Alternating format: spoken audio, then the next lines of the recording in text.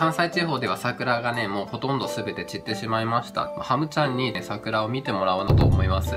僕が一番好きな花をね、ちょっとハムちゃんにも共有してもらいたいなっていう。思いっきりハムちゃんにぐしぐしってね、こすりつけるわけではないんで安心してください。はい、それではですね、タピちゃんにちょっとこの一番綺麗な一輪咲きの桜を嗅がしてあげましょう。じゃあ、かじるんですね。お花を食べる。タピちゃんって花めっちゃ美味しい？もしかして。めっちゃ。花びら綺麗なやつを1枚ずつ取ってね、コップの中に移したいと思います。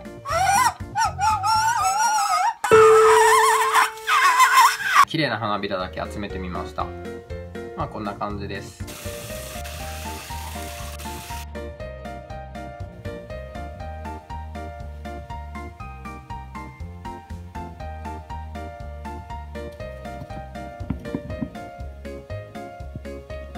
警戒されてますね。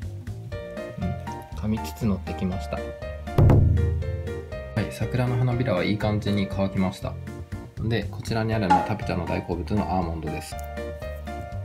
好きなとこに食べていってね。食べてる間に桜です。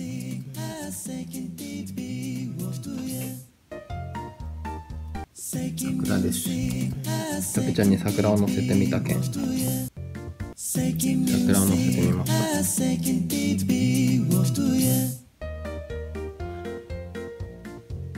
じゃあ大好物はね、アーモンドね。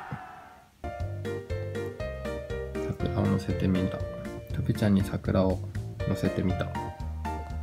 タピちゃんに桜をまぶしてみました。こんにちは、タピちゃん。おちょちょちょちょ。はい、ダメです。はい、解散。はい、タピちゃん解散しようね、もう。桜食べちゃダメだよ。ということで、タピちゃんを解散させます。ごめんね、今日は俺の変な遊びに付き合わせちゃって。アーモンドだったら食べていいよ。桜の葉っぱはダメです。はい、ダメ。よし、おいで。はい、タピちゃんありがとう。今日もありがとう。ということで、タピちゃんに桜を鑑賞していただくことができました。ね、もう2歳超えてるので、人生最初で最後の桜になったと思います。食べ損ねたアーモンドもここに置いてあげることにしましょう。早速来た。アーモンド好きね。本当に良かったね、タピオ。ハムスターに桜をあげるっていうのは何の効果もないので、皆さん絶対に真似しないでとは言わないけど、別にやっても意味ないんで真似しないでください。思い出の動画をね、ちょっと撮りたかったんですよ。なので、こういうことをしました。もう桜散ってしまって切ないですけれどね、これからバラとかタンポポとかね、いろんな別のお花を咲いてくると思うし、それが過ぎたら夏、海水浴とかね、いろんな楽しみを持ってると思うので、楽しくやっていきましょう。ということで、見てくださってありがとうございました。また次の動画でお会いしましょう。バイバイ。